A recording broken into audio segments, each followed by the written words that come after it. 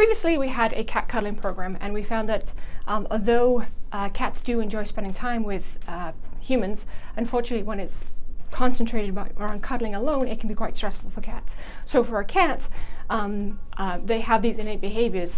Behaviors like hunting and scratching and playing are all part of this repertoire that they need to perform. Got it, good boy.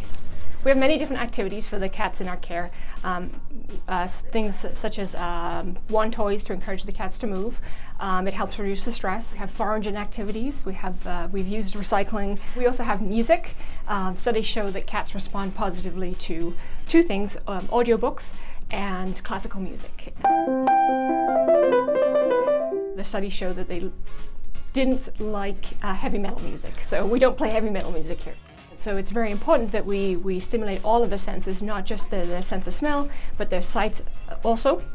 And so we have various moving objects, such as a little jitterbug toy that moves across the room. And we also have little fidget spinners, which again captures the cat's sight and encourages them to play. It's very important that the enrichment is beneficial to the cat. Even though we have a vast array of activities, those activities need to meet the cat's needs and personality. There's been a huge impact just in that short period of time. Volunteers are saying that the cats seem a lot calmer. We found that the shy cats are now coming forward more.